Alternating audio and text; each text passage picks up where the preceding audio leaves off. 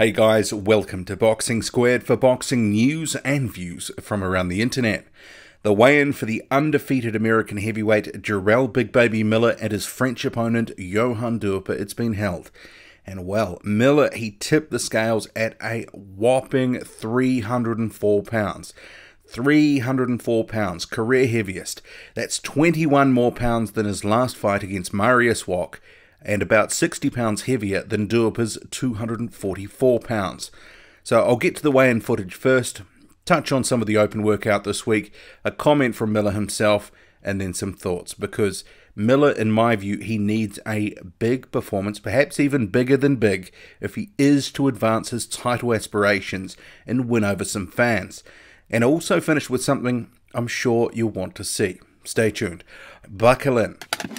Let's go to the clips first. At this time, let's have the weigh-in for our co-feature, a special heavyweight attraction scheduled for 12 rounds. Please welcome to the stage and to the scales the two heavyweight fighters that will be taking on each other for 12 rounds. First up, 37 victories, 24 big wins by knockout, only 4 defeats from Abbeville, France. He is the former WBC silver heavyweight champion, and he is Jarrell Duhaupas.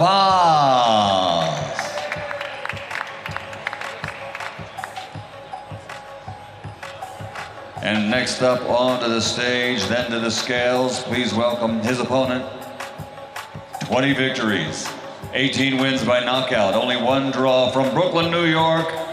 The NABO heavyweight champion, title not on the line, the undefeated Jarrell Big Baby Miller.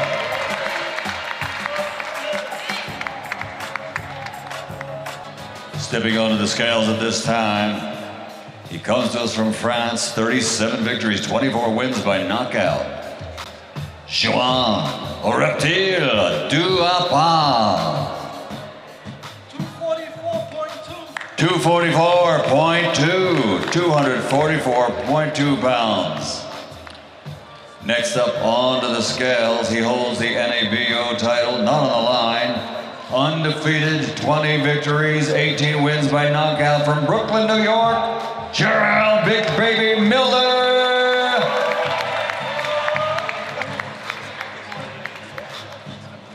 It's going to be a good one. That's our special heavyweight attraction leading up to the main event tomorrow night here at Barclays Center, Brooklyn, New York.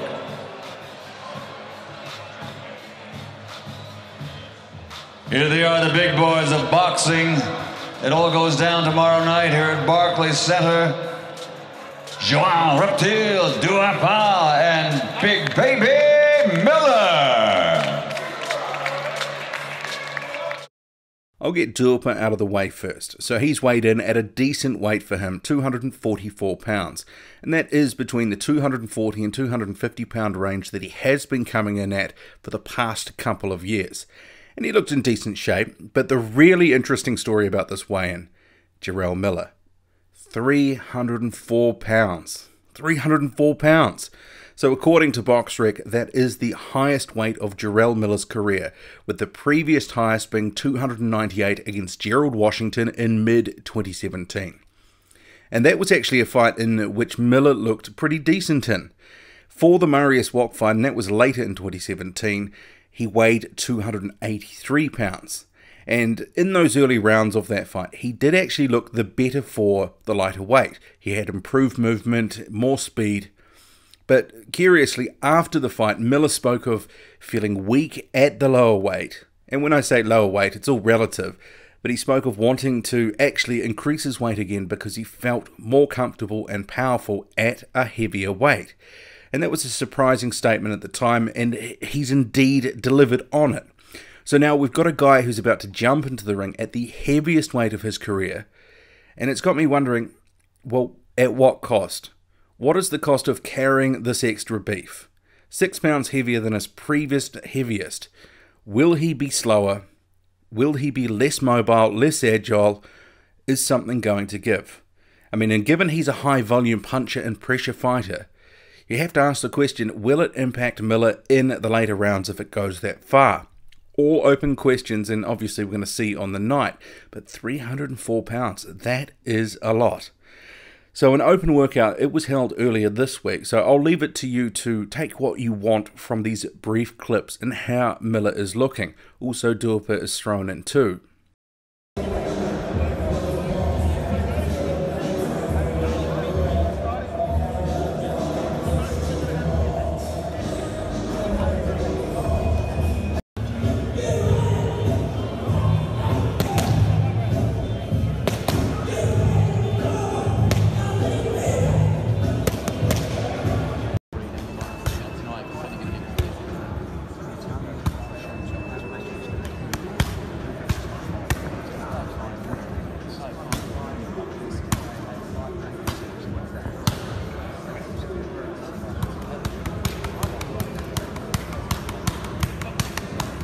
Back when this fight was announced in February, I said I didn't believe that this was a competitive fight, well, as competitive as it was being made out to be by promoter Eddie Hearn, who Miller is working with, and Hearn was adamant it's a 50-50 fight.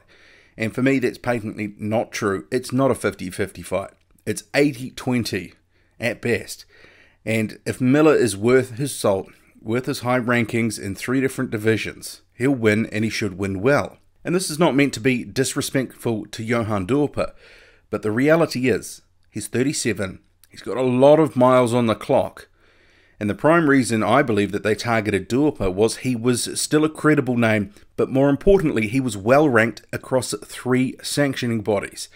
And that's why I did peg in January that this fight was a possibility in part 2 of my heavyweight contenders for 2018. And my general thoughts, they haven't changed. Miller should win. He'll probably do his usual high volume, heavy pressure thing, grind Duhaupas into the dust, getting a stoppage probably, or even a retirement, somewhere between rounds 7 and 11. But here's the thing. Miller, he's been doing his level best outside of the ring to try convince us, the fans, that he's the real deal, that he's a threat to the heavyweight division, to the champions. And specifically, he's been calling out Anthony Joshua, saying Joshua's ducking him. And no one really believes it. And the thing is, Miller has been getting limited traction. And part of that, I believe, is because he wins ugly. His style doesn't exactly excite fans. And then you throw in he's fighting fading title contenders like Marius Wok and Johann Duhaupas and trying to represent them as the best thing since sliced bread. It's not exactly the opponents even hardcore fans get excited about. Eddie Hearn can tell us all he likes that it's a 50-50 fight. But it's not. It's almost like high-level, stay-busy fights.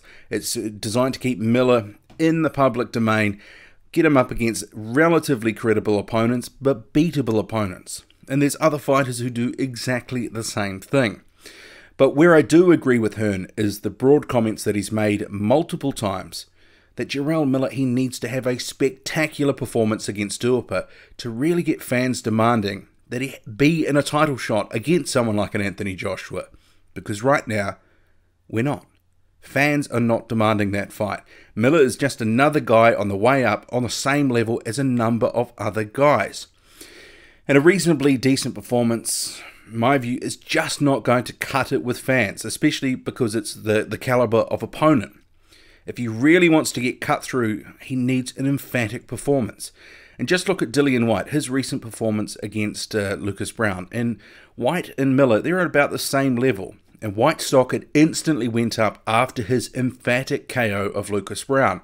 And sure, you can say Lucas Browne, he was terrible and whatnot. But Whyte did as much as he possibly could have. He looked really good in there. And his stock did go up. So that begs the question. Can Jarrell Miller do something similar to Johann Duhaupas, who's actually a reasonably durable guy?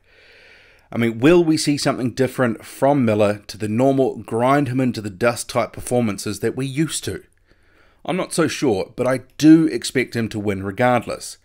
I'm not going to labour the point too much more, but essentially if Miller wants fans to jump onto his bandwagon, he has to have his performances match the trash that he talks outside of the ring. Because right now there is a bit of a disconnect from the way that Miller talks to his style of fighting. So let me know what you make of it all.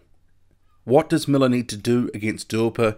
Can he win fans over? Or is he destined to be a guy that some fans will never warm to because of his style?